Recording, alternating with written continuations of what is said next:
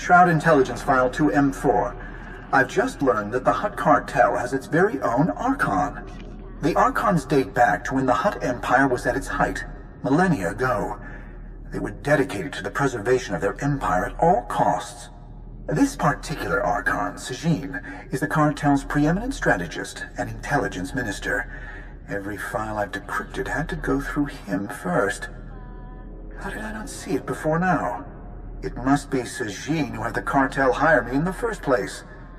He has to know I'd learn about him. Perhaps this constitutes an invitation to match wits.